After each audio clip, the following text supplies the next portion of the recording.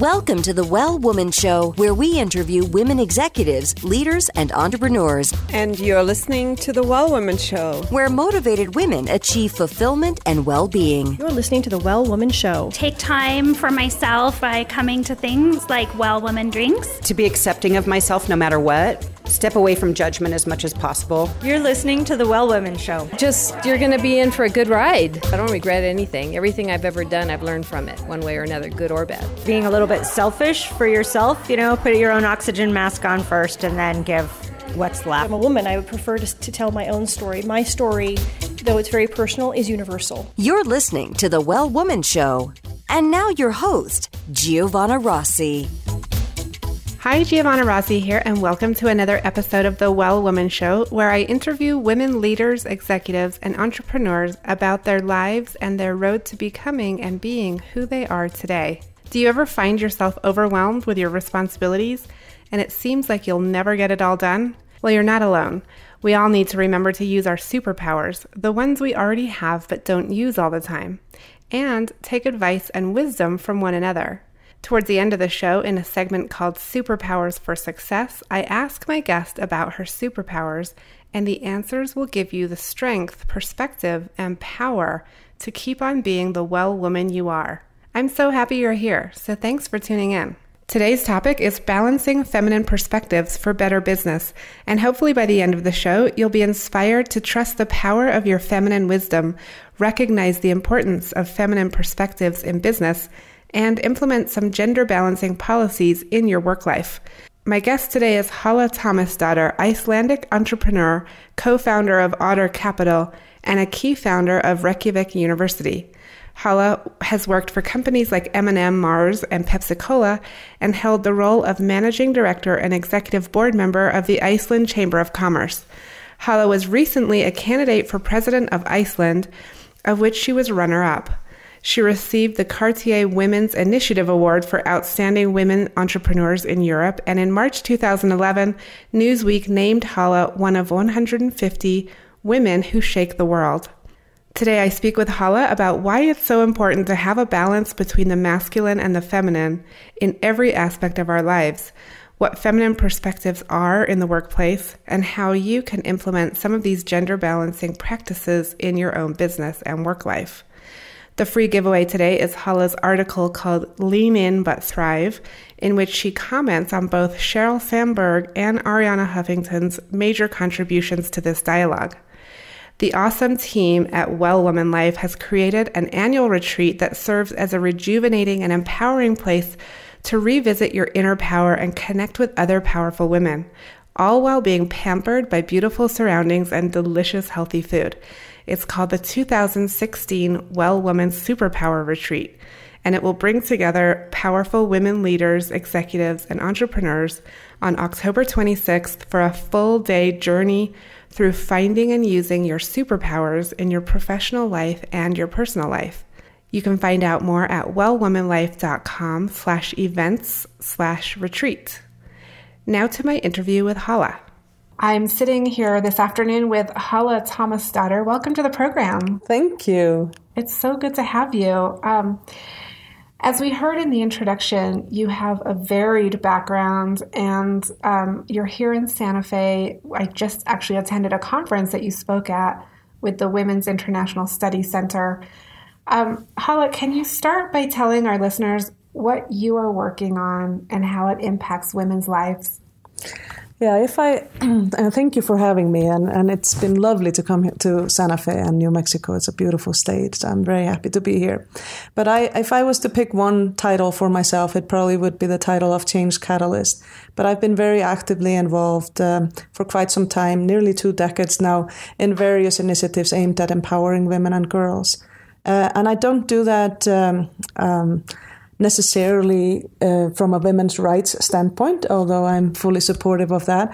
I really do it because I am absolutely convinced that if we are to build a world that makes sense and is sustainable in economic and social terms, it's going to take more women leaders and more women around the key decision-making tables.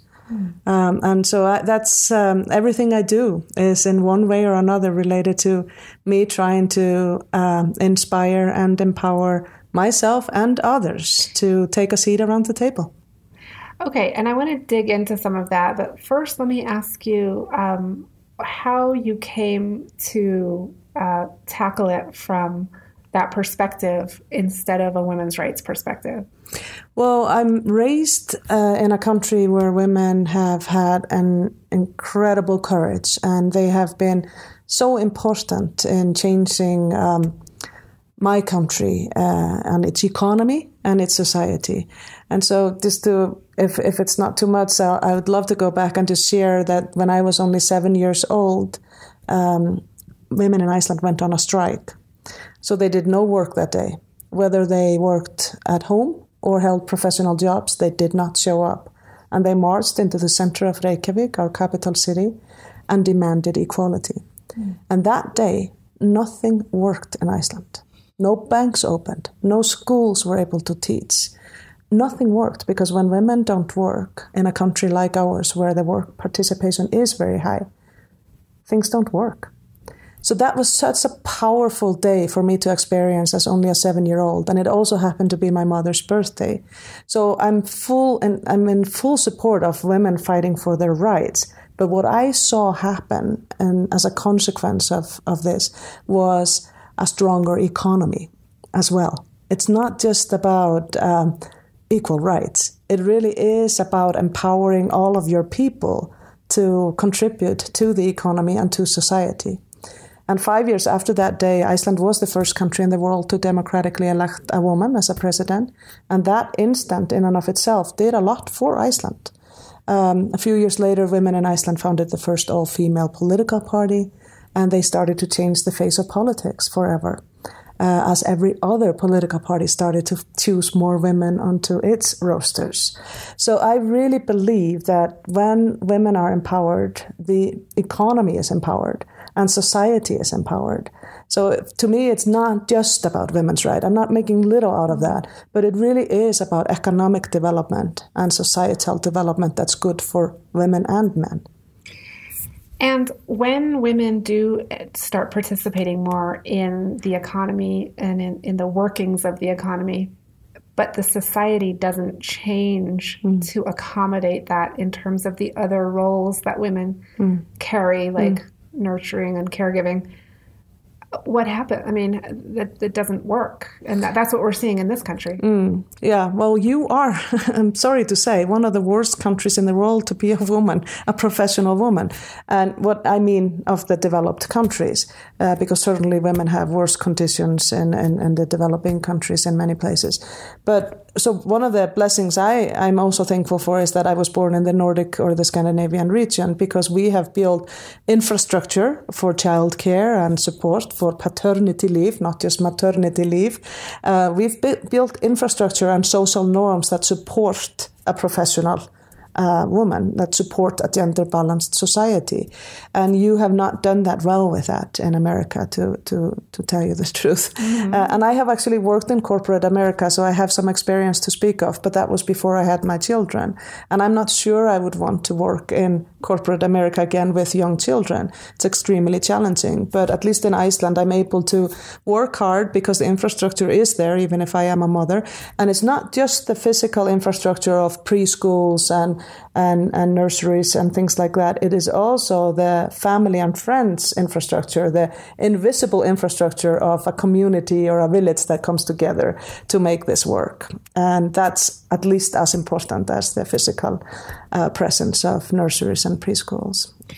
Yes. And what are some of the policies that are in place that you've seen get implemented in Iceland that have contributed to that success? I think one of the greatest steps we've made in sort of more recent times, of course, initially it was to have maternity leave.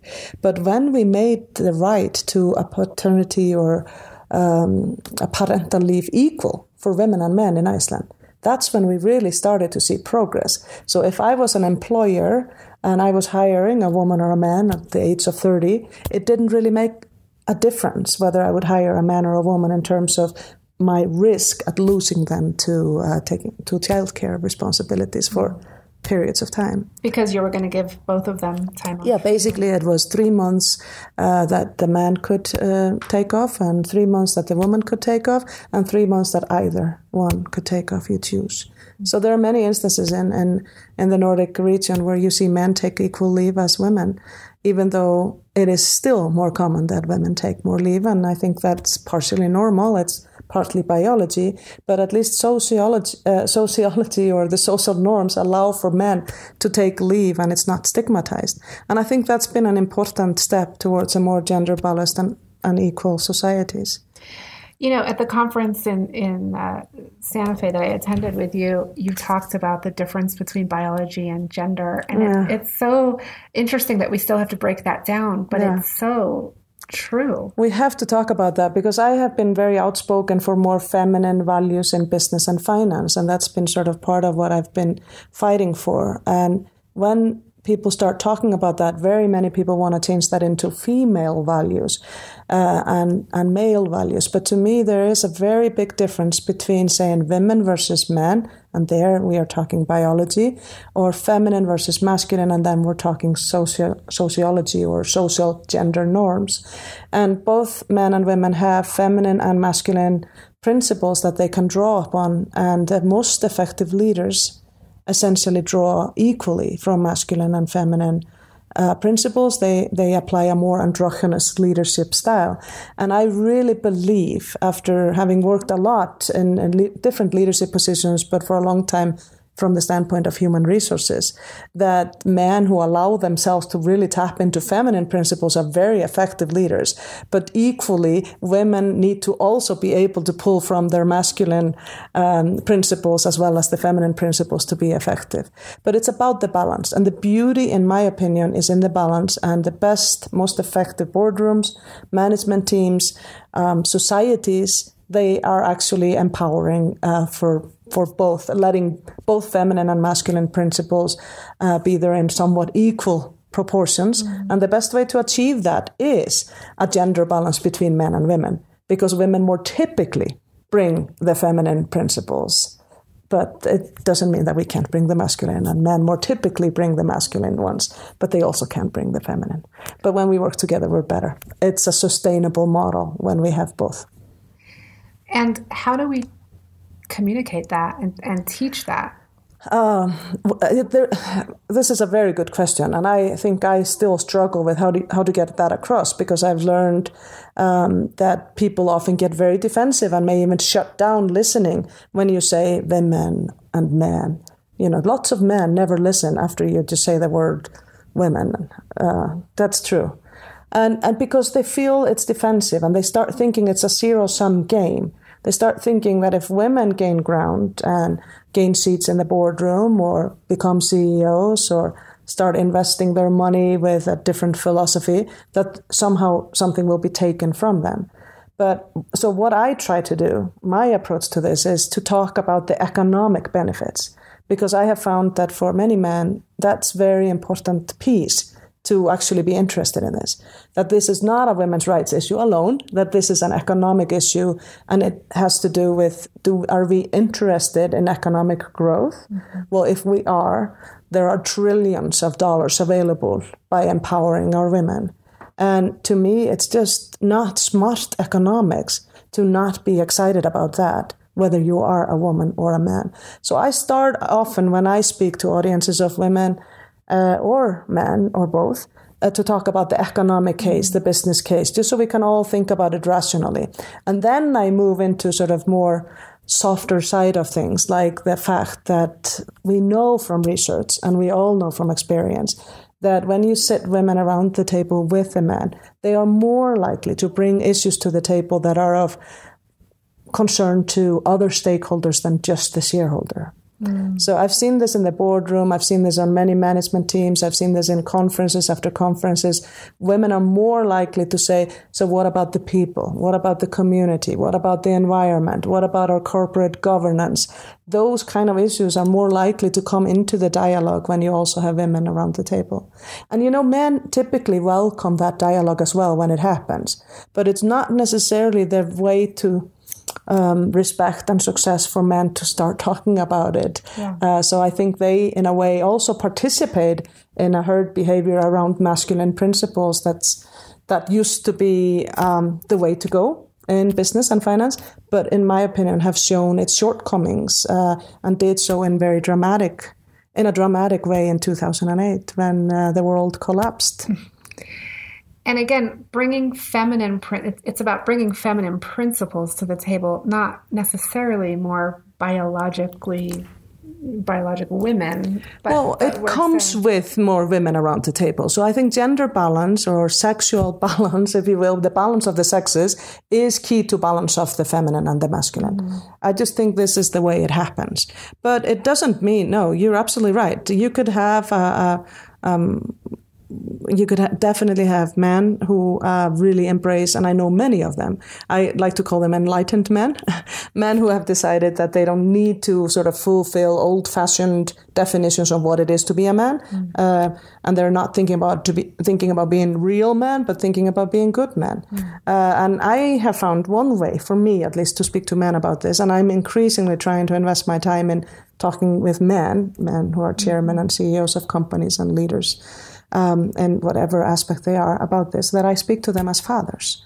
And when I speak to them as fathers, particularly if they've reached a certain age and wisdom, they become a lot more interested in having this conversation if they have adult daughters. I've seen that again and again, because then they kind of feel this on their own skin, what we're talking about. And, you know, whether we like it or not, it is hard for us to have full empathy for things if we don't feel them on our own skin. Yeah. And when their daughters are confronted with challenges or perhaps not as good opportunities or greater challenges because they are women, then these fathers, they start really paying attention. It brings out that empathy with them. Yeah.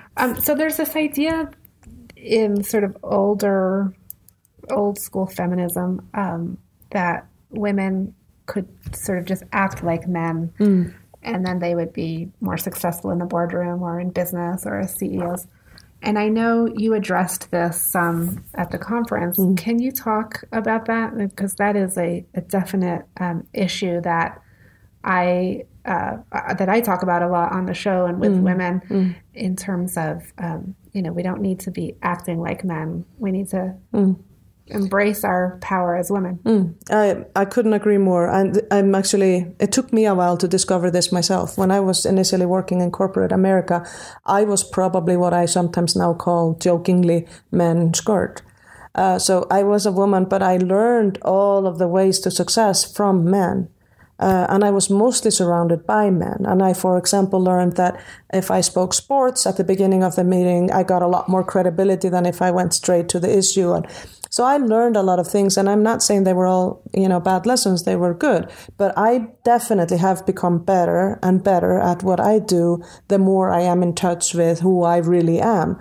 And it's a real loss in the workplace and in the world if women go out there and behave like men, unless it's natural to them and authentic to them, because the very benefit that we bring is the diversity, the different approach, the different values, the dialogue that comes when people don't see things the same way. So I think that the strongest message I try to bring across to female audiences is to just help girls and women be unafraid to let their authentic self come through, let their authentic voice be heard, use their authentic values and intuition and their natural skill set that may come from something else than professional education or experience. It may come from the experience of being a mom, or may come from different places as well. Bring that to the table, because that's what we are meant to bring. And together with what's around the table already, it will definitely be a richer, better dialogue and better decision. What about when structural sexism or internalized sexism becomes a barrier to achieving that? Yeah, and I think this is just the fact that we're facing. And sometimes we like to say that there are no gender issues anymore, that we all have equal opportunities, that we all stand on a level playing field. But it's not that way. And it's and many women actually say, well, I know there are some people who have met conscious or unconscious bias, but I have not. Many successful women will say this. And the reason they say it is it's not a popular thing to raise your hand and say, I'm a woman and I don't think I have the same opportunities or have the same opportunities to be heard, or I'm listened to in the same way, or it's hard to talk about these things. But the only way we will ever deal with unconscious bias, whether it's discrimination against people of different ethnic backgrounds or genders or age or whatever, religion or whatever it is by talking about it. We have to be able to talk about it. So I'm very adamant about just talking about the fact that we are all subject to both conscious and unconscious bias. And the unconscious bias is the hard one to deal with. And women are subject to it too. So in my experience, it's been sometimes at least as hard, and unfortunately sometimes harder to talk to powerful women about what I talk about. Because we don't want to admit that we also participate in judging women's appearance harder, in feeling like a woman who puts her profession center in her life might not be a good mother. And so judgment is not just men against women. It's sort of the whole system. That's is the same. Internalized and structural. Yeah. It is. It's very systemic and it's very powerful, and it's in TV and it's in the media everywhere, and it's in all of our. So we have to have this conversation if we want to change it. And I find that when we talk as mothers and fathers, it sometimes becomes easier because all of us want our children to have equal opportunities, don't we? We don't sit around at home and look at our children and think that our sons are more valuable than our daughters. Yeah. But somehow the social norms in the world do. And pay girls pay girls less, about a month a year approximately in most cultures. So, one idea I've sometimes had based on the women's strike in Iceland, maybe women should just get an extra month off a year until we earn the same pay. Mm-hmm.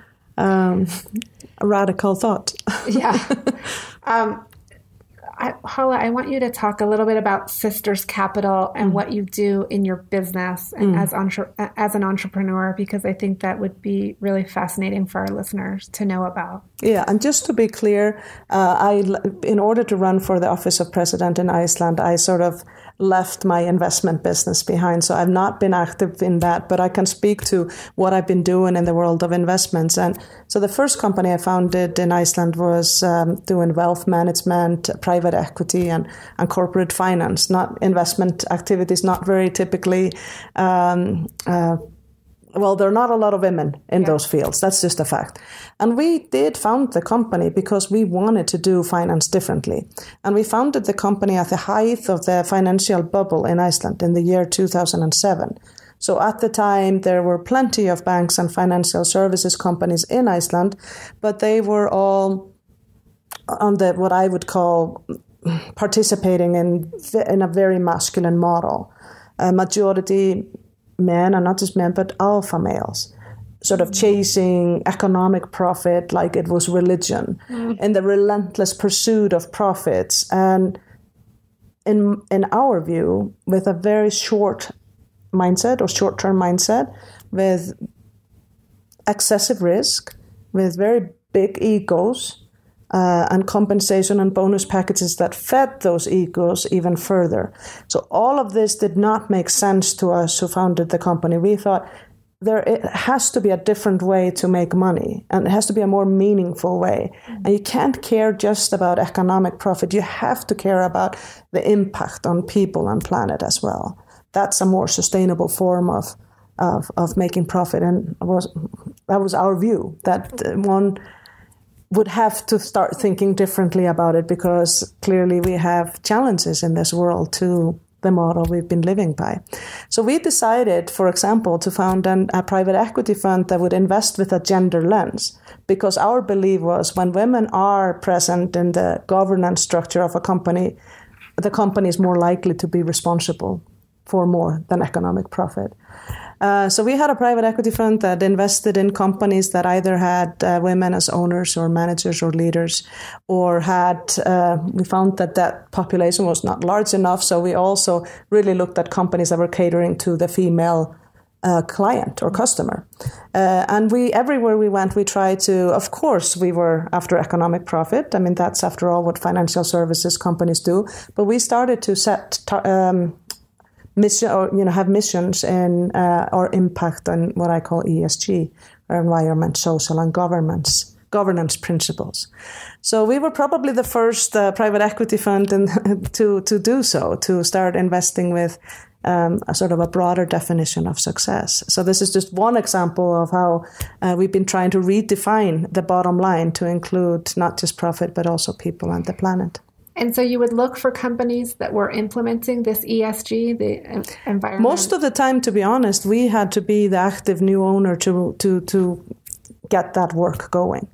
But we did find companies that had social missions as part of their mission. For example, healthy food company, or a company that was trying to do more recycling, or, so there would be some of the things we wanted to see would be there. But most of the time, actually, part of my work was to be the change catalyst that would come in as a board director, as an active owner on behalf of us as an investor, to start implementing change processes towards that kind of a vision. To guide them that way. Yes. And so ESG is environment, social, and governance. Okay. So if just the environment can, of course, that's the easy one perhaps to understand, but social has to do with no company exists without its community and without its people. And yet definitions have typically only included shareholder as an important stakeholder, but there are other stakeholders that really matter. So under social,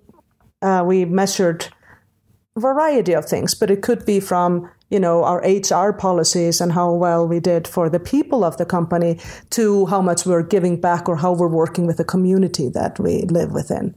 A food company, how much we care about the health of the community, for example.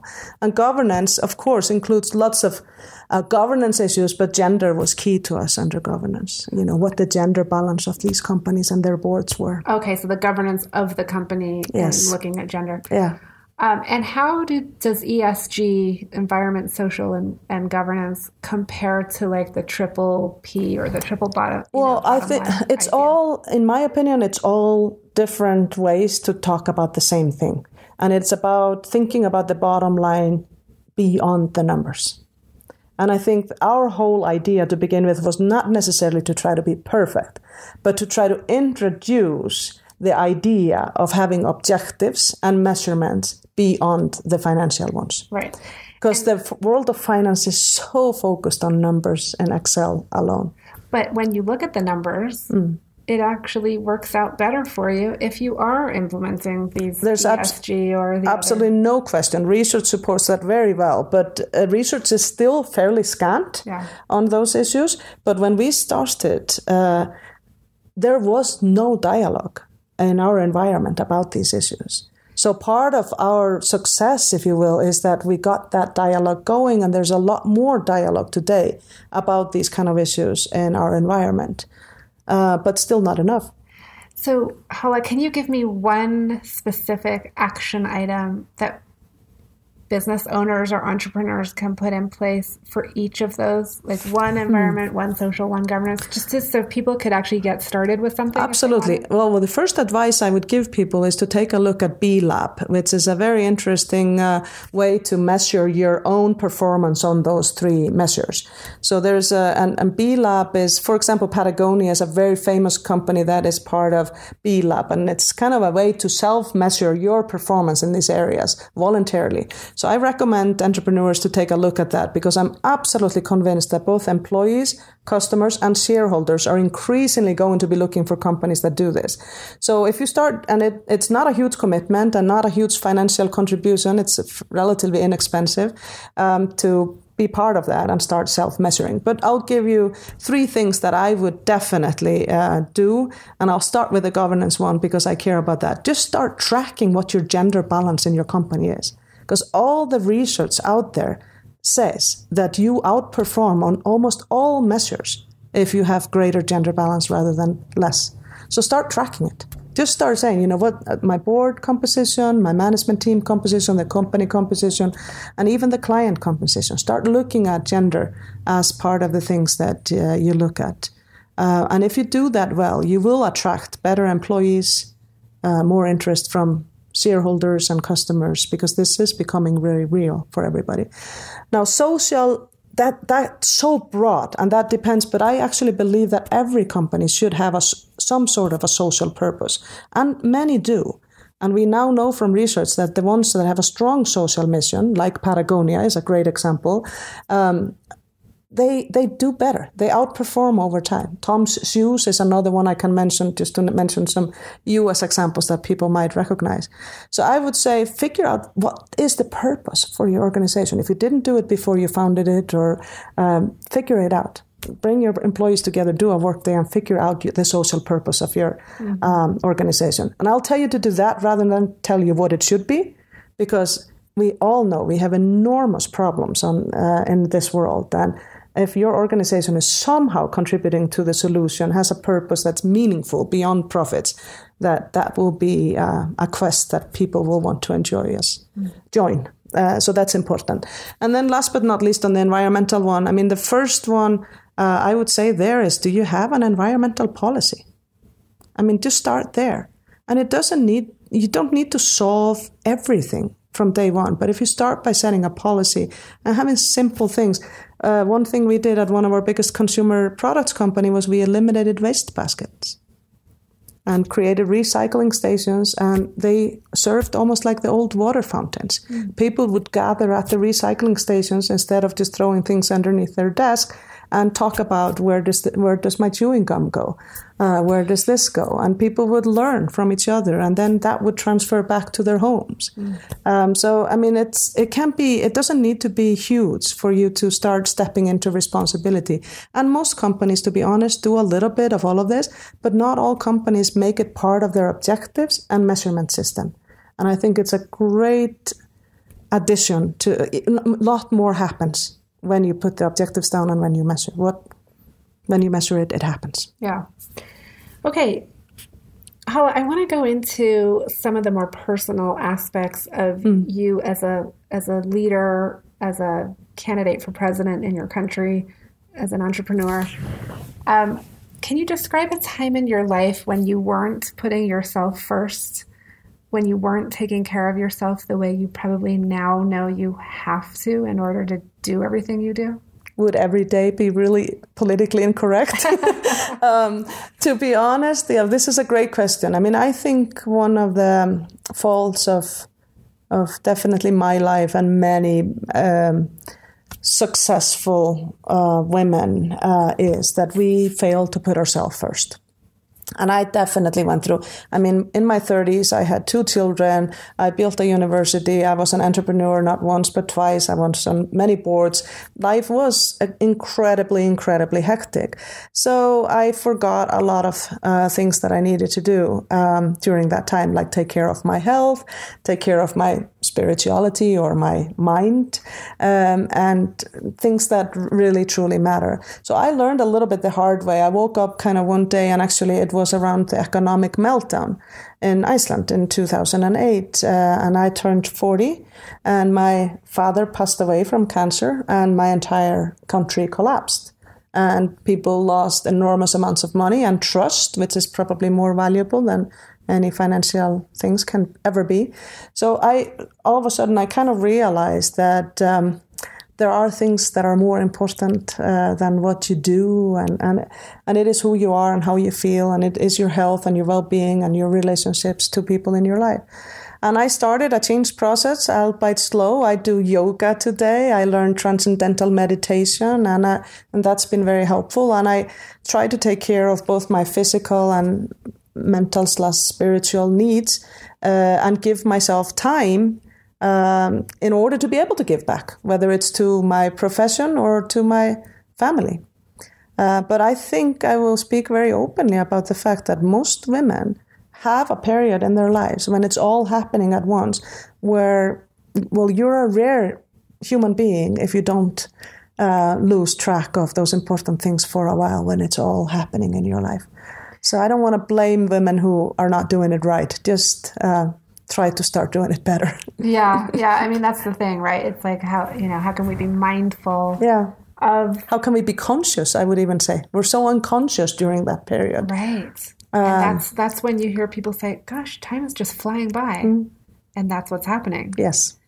So how do we slow down and be more conscious? I think that's the question, I believe. And I think every person has to find their way to do it. But I believe in meditation, and I believe in some sort of spiritual practice. I probably would never have said that when I was in corporate America. Probably not made time for it then either, even if I had known it. But fortunately, we do, with time, realize the importance of these things. So I would say that's important. But equally important is positive relationships. And that's your family, that's your friends. For me, some of my best meditative, rejuvenating practices in life is spending time with what I call sisters. And sisters can be both women and men, but it's people who care about the state of the world, are willing to engage in meaningful, deep conversation about it, are non-judgmental, and help you and themselves constantly learn more and become better versions of themselves.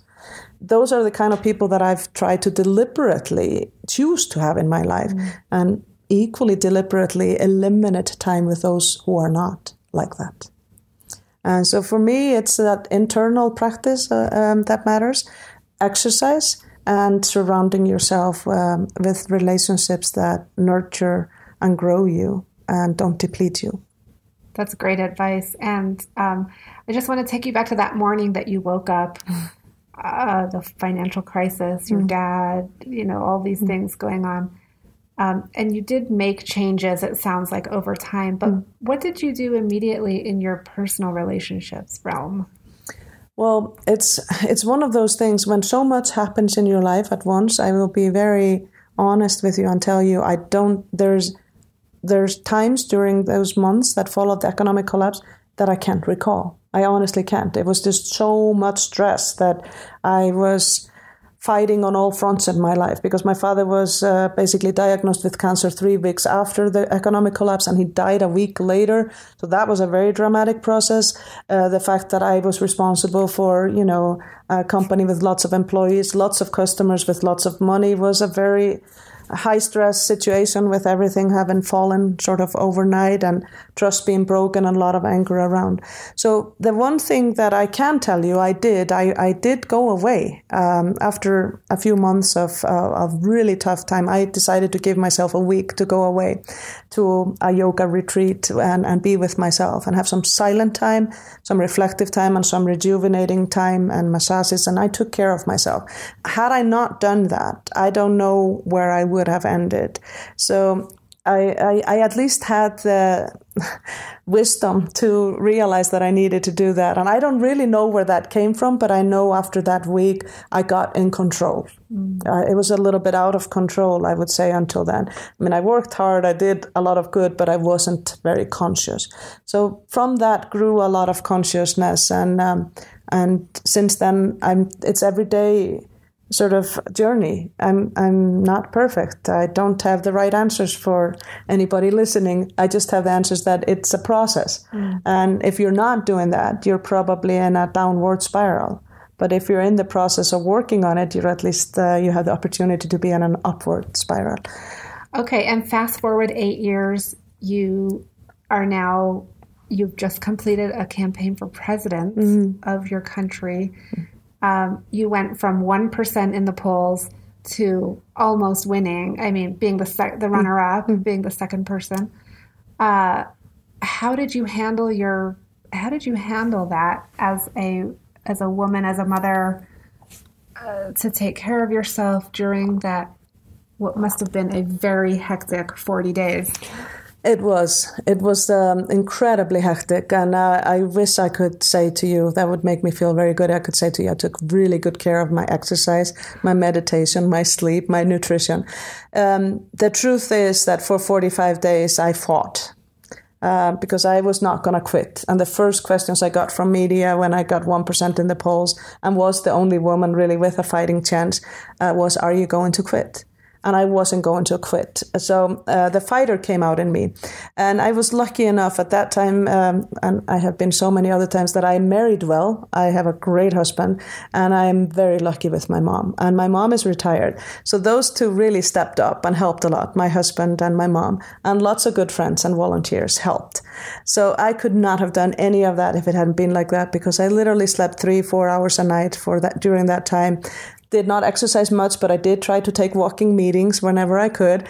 My meditation practice was nothing to be proud of, but I did a minute here and a minute there wherever I could. Before every interview, I would do a short, even if I had 1 minute or 2 minutes, to try to be present. And I tried really hard to focus on one thing, and maybe that's the one thing that I did successfully from the standpoint of taking care of myself, is I decided not to listen to all the external advice that I got in all the time from people about how I should be or shouldn't be, how I should dress, what I should be, what I should say, what I shouldn't say. And the only thing I focused on was to say what really truly was me and be what really truly was me. So my whole spiritual journey during the presidential campaign was about becoming all of who I am, sincerely who I am, and not something that people tell you should be. And that was very liberating. So it is one of the best journeys I've gone through as a person. I grew enormously, and the internal voices that we all suffer from, thinking that we're not right in one way or another, and we women suffer from disproportionately, they sort of disappeared because I had nothing to lose, and I had just decided I'm going to give it all I've got. And that really worked for me. And I went from a position of impossibility, most people would say, to the position of possibility. And I'm proud of that journey. Well, and in order to be able to identify and tune in to that intuition and act on that, that's an amazing thing, right? Because that doesn't always happen. No, and it probably wouldn't have happened if I hadn't been doing a lot more work on a personal, spiritual level for years. I mean, I think all the yoga and the transcendental meditation lessons prepared me for that moment. So I'm not going to say that that you can find that without having done some work. I really don't think that you can.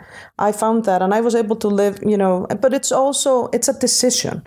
I made a decision to enjoy the journey, and I made a decision to make the journey a positive one, and I made a decision that I would do it so that I could be proud of it. No matter what happened, I wanted to be proud of it. And so you can make that decision, but I will tell you that once I was done, I needed a lot of sleep. And now I have committed to myself and my family that the latter half of this year, I will take care both of myself and others better than I did during that time. So I don't always think balance comes on a daily basis or a weekly basis or even on a monthly basis. For me, because I am so passionate about the things that I do, and running for president is not the first time that I've worked like a crazy person to achieve something. But then I have now the wisdom to know that after such periods, you have to have the opposite. You have to have rejuvenating periods. You can't burn the candle at both ends year after year after year without paying dearly for it. That's great insight. And we're moving into the final quick segment called Superpowers for Success. And this is our chance for our guests to really share some of the top tips or insights from successful women on the show. And so the first question is just, what does success in life mean for you? I think that's absolutely a great question. And I actually say my favorite question is asking people, what is your definition of success? And it's like with many people who ask the good questions, you don't always have the answer yourself. But for me, it's at least not measured in financial aspects alone. But I did set financial measures at a fairly young age that I wanted to reach, because I thought having certain financial independence meant freedom to follow the things that turn on the fire in my belly. So success for me is to be working on something that lights the fire in the belly and helps bring about a world that I can be proud of leaving to my kids and the next generation. That's success to me today. But in order to get there, I did have some educational and materialistic goals. Mm. And Halla, when did you know in that quiet sort of internal place in your heart or mind, when did you know that you were really good at what you do? Oof, I don't know if I know still. I think most of us women suffer from not thinking we're good enough ever. And I remember when people proposed that I would run for president, and a lot of people did, I thought, oh God, who am I to run for president? So I don't want people to think that, at least I am not the kind of person who sit around and thinks I'm really good at what I do. I really don't. But I can tell you that there was a day that I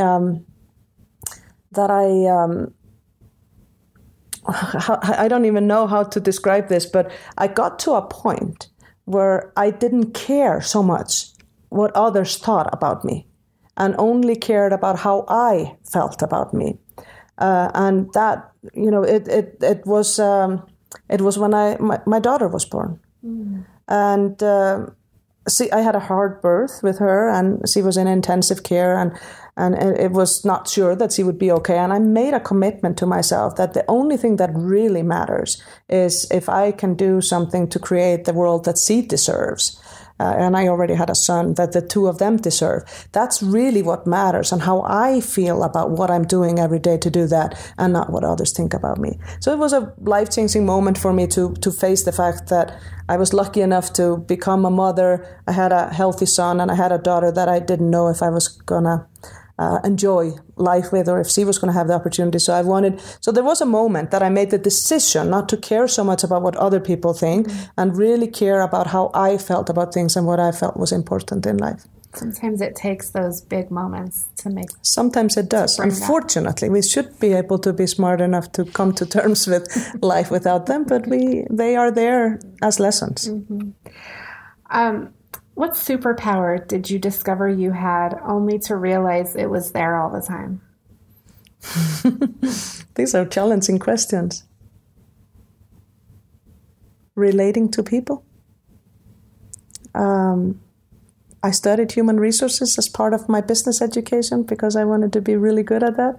But that was my natural gift, to work well with people. Mm. And maybe sincerity or authenticity would be the other one. I was like that, but I shut it down. I was born very sincere and authentic and open, and then I went to business school and business training and corporate America training, and I held some of that back. And then since I've been letting it out, and that is also a process, I've become a better version of myself. Love it. Or who I was. Always. I love that. What do you do when you get knocked down? How do you respond? Fight. I sit when I was knocked down on the day that I had 1% in the polls, because I knew I could and should earn more than that. But it was the first polls, and there were no TV interviews yet, so it was a challenging time. But I'm an extrovert. But when I get knocked down, I become an introvert for a little bit. And that's when I sort of re-strategize.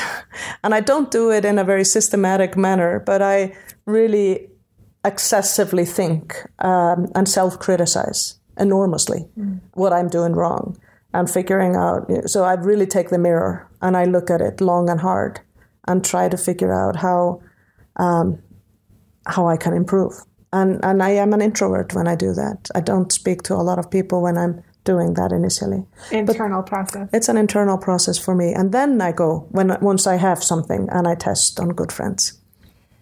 What advice would you give your 25 or 30-year-old self? To not ever let anybody tell you that you're not just right the way you are. To know that you are exactly the way you are for a reason. And those are your gifts, and treasure them, work from them, and know that you will have weaknesses that you need other people around you to help with. But don't try to change yourself. Be who you authentically were meant to be. And do you identify as a feminist? Yes. No excuses. You like the word? I do. It just means that you believe in the equal opportunity and equal rights, and who wouldn't? It's loaded with other meanings, but they are people who have misunderstood the word. Okay, and Halla, what are you reading right now? What's on your nightstand? Actually, Sonja Sotomayer's book is on my nightstand right now, and a book about how to understand dogs, because I have a 1.5-year-old puppy, and he suffers from separation anxiety after I was on the campaign because he loves me the most in our family. So I'm trying to understand some of his behaviors. So one biology of a very powerful woman, the first Hispanic Supreme Justice, incredible woman. And I was halfway through her book when I started campaigning, and now I'm enjoying the second half. And then understanding my dog. That's awesome. I love it. And I have to ask you this because you're from Iceland. I'm sure I don't know if you get this all the time, but do you know Björk? Yes, I do, and I've done some work with her, and we all love Björk. And we worked with her in my investment firm, and I've done some innovation and entrepreneurship work with her. She's an incredible woman, and one of the things she said to me once, and I can, because I was struggling in the financial sector, often being the person that I am, and the financial sector not often in line with who I am, and she said to me once, "Don't ever let anybody take the light away from you." And that was really good advice from her. And I would say maybe to that 25-year-old, that's what I meant by my advice earlier. Don't let anybody take your light away. And a lot of people in the world try to take your light away. Just make sure that your light, your authentic light, starts shining stronger and stronger as you grow into wisdom and maturity and become the best version of yourself. Love that. Thank you so much. It's been such a pleasure talking to you. It was my pleasure. Thank you for giving me the time. And to all the women and girls and men out there, there's a lot better world for us to create. And if we work together, we can. Awesome. Thank you so much. Thank you. That's it for our show today. I've been speaking with Halla Tomasdottir, Icelandic entrepreneur, recent candidate for president of Iceland, and 2011 recipient of Newsweek's 150 Women Who Shake the World. I spoke with Halla about the importance of feminine perspectives in business and politics, why gender diversity is essential for success, and how you can incorporate some of her practices into your work life. You can get her free giveaway at wellwomanlife.com/031show. Our monthly live event, Well Woman Drinks, brings together women to share our successes and challenges as leaders, moms, aunts, sisters, and all the other roles we carry. If you'd like to attend a Well Woman Drinks near you, or if there isn't one in your city yet and you'd like to start one, email me at info@wellwomanlife.com. If you enjoyed the show, please take a moment and subscribe in iTunes. And while you're there, leave a review. This helps raise visibility for the show, which is super helpful when it comes to producing the show every week for you. You can also continue the conversation in the Well Woman Life community group at facebook.com/groups/Well Woman Life community. For feedback, comments, or just to let me know you were listening today, find me on Facebook, Twitter, and Instagram at Well Woman Life. I'm Giovanna Rossi for The Well Woman Show. Until next time, have a super powerful week.